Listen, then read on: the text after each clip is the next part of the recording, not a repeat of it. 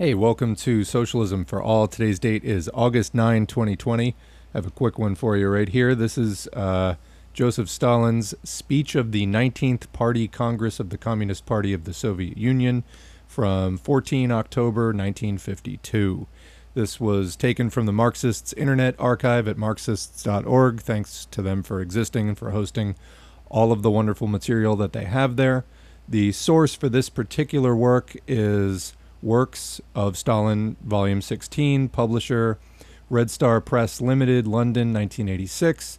Transcription into HTML was done by Salil Sen for MIA, 2009. And it's in the public domain, free to copy, distribute, display, and perform as well. Thanks again to Marxists Internet Archive. Now the audiobook. Comrades, permit me, in the name of our party Congress, to express our thanks to all fraternal parties and organizations whose representatives have honored our party Congress by their presence, or who have sent our party Congress greetings of friendship, for their wishes for our further success and for their confidence. Followed by stormy, prolonged applause that became an ovation. For us, this trust is especially valuable as it signifies their readiness to support our party in its struggle for a better future for the people, in its struggle against war, in its struggle to keep peace. Followed by stormy, prolonged applause. It would be a mistake to believe that our party, which has become a mighty power, does not need more support. That would be wrong. Our party and our country need the continuous trust, sympathy, and support of fraternal peoples outside our borders and will always need it. The special quality of this support lies in that every support of the peace endeavors of our party by each fraternal party simultaneously signifies the support of their own people in their struggle to keep peace. As the English workers in the years 1918 to 1919, during the armed attack of the English bourgeoisie on the Soviet Union, organized their struggle against the war under the slogan, "Hands off Russia," was a support. It was above all a support of the struggle of their own people for peace, and then also a support of the Soviet Union. If Comrade Thorez or Comrade Togliatti declare that their people do not want to be led into a war against the people of the Soviet Union, stormy applause, then that is a support, above all a support for the French and Italian workers and peasants who struggle for peace, and then also a support of the peace endeavors of the Soviet Union.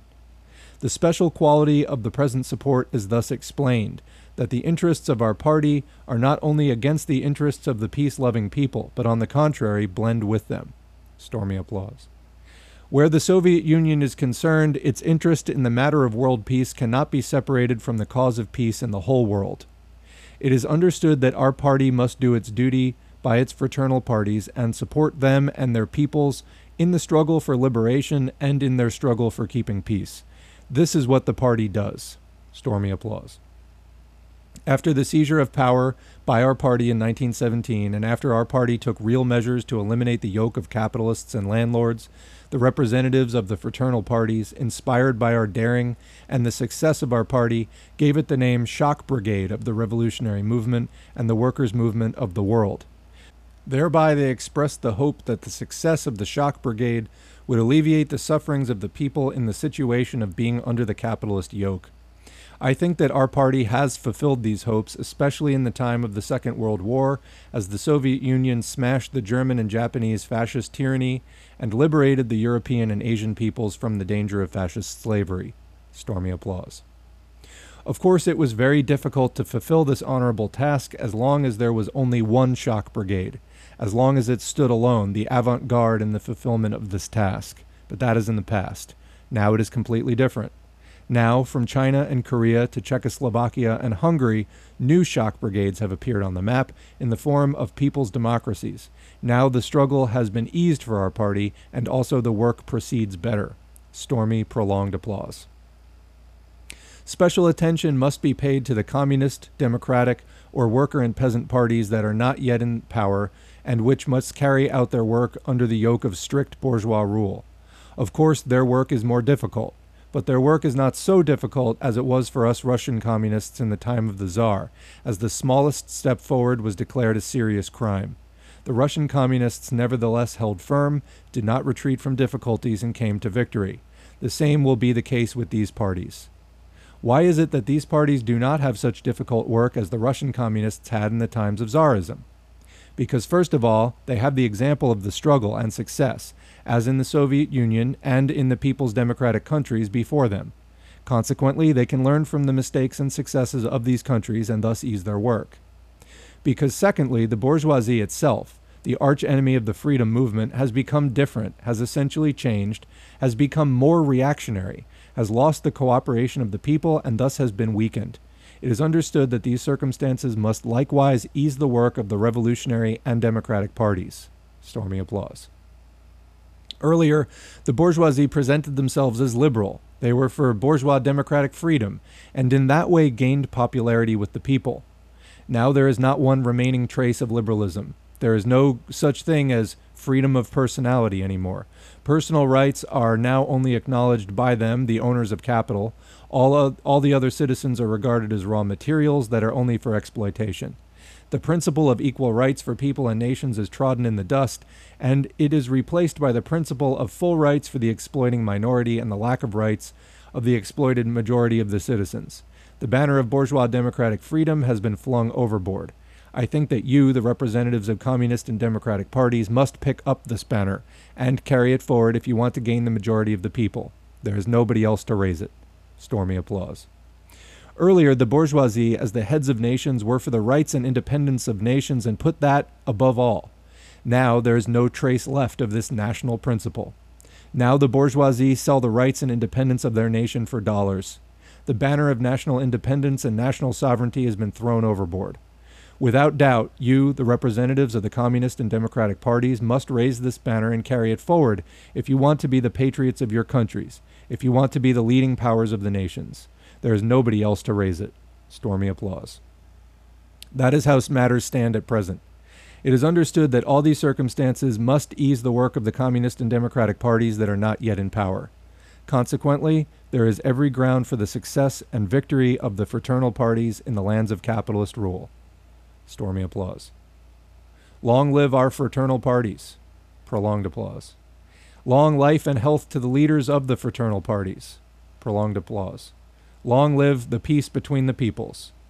Prolonged applause. Down with the arsonists of war.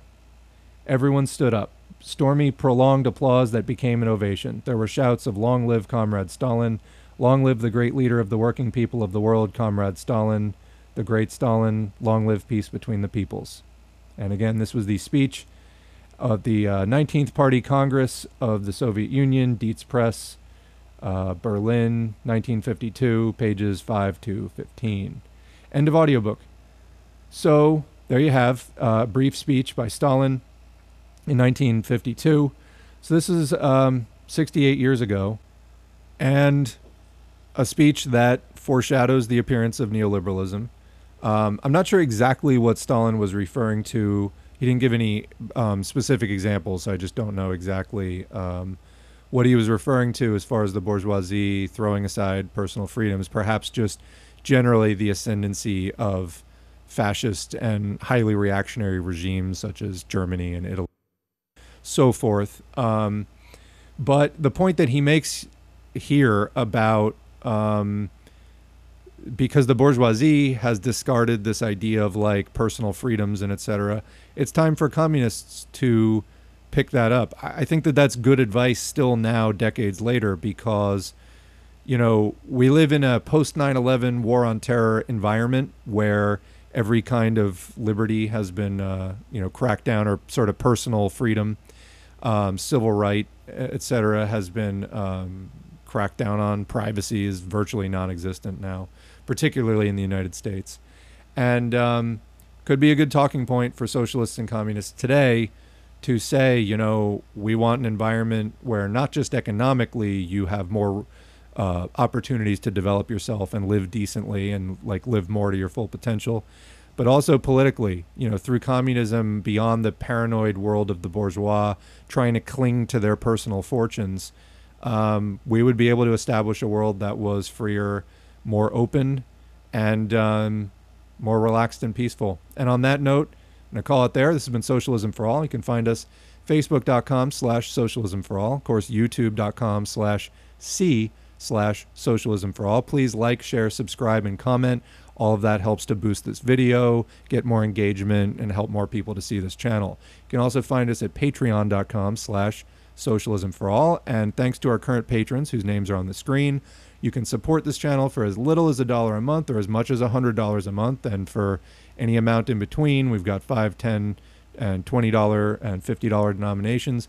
All of that support is helpful for me to spend the time that it takes to do this channel and, you know, pitch in for books and things like that.